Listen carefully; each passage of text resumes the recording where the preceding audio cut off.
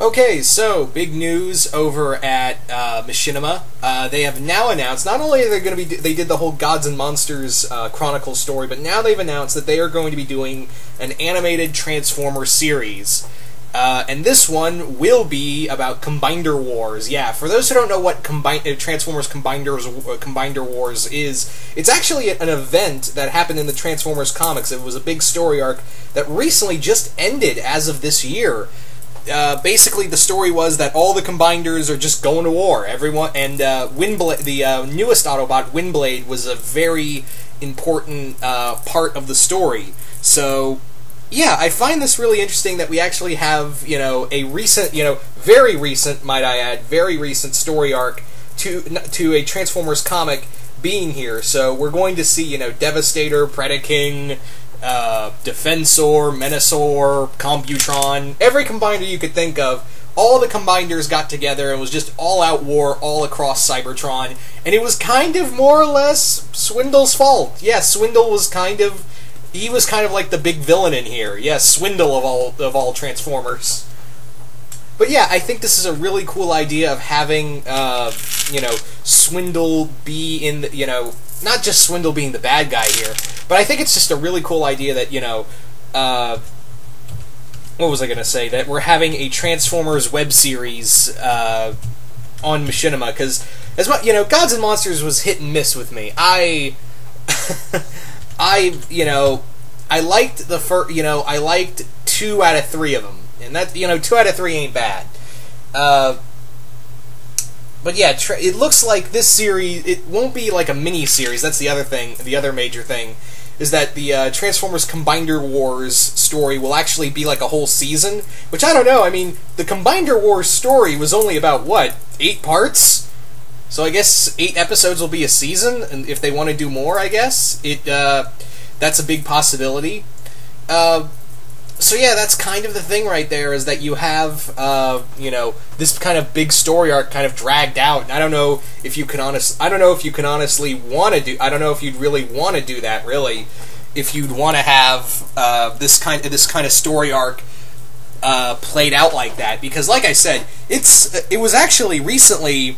A lot of people have been saying, I've read a little of it, and it's been really good. Like, we haven't really had a really great Transformers story since Megatron, All Hail Megatron story, and Combinder Wars was really like another major Transformers story arc. Although I didn't read it, but I heard Dark Cybertron was actually really good. I heard that Dark Cybertron was also a really good story as well, so may have to go back and read that. But yeah, with this series, I don't know if you can do a whole season around it. Maybe it'll just be an 8-part series. This is Machinima, and I don't think they would have the budget to do like a whole 26 episodes. So it may be the whole series, maybe about 8 episodes long, just as long as the comic book story arc was. That's including, by the way, that is including the little mini-series about Windblade that they had.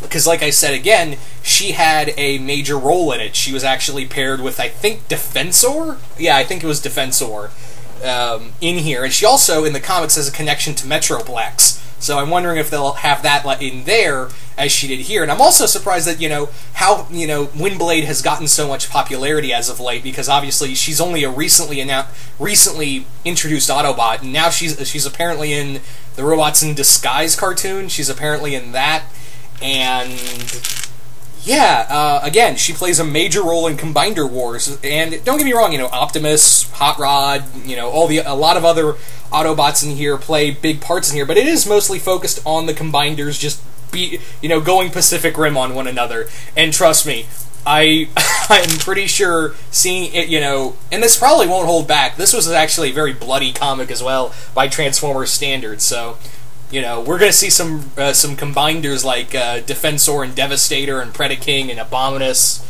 Every Combinder you could think of, more or less, was in this story, and they're all just beating the shit out of each other. So I think that's going to be the driving point here. But yeah, so you guys tell me, what do you guys think of Transformers Combinder Wars becoming an animated series on Machinima? Do you guys like the idea? Do you guys hate the idea? What do you think of Windblade being such a big character lately? I really like the character, even though she's only recently appeared. I'm surprised of how much spotlight she's getting, so good for that character.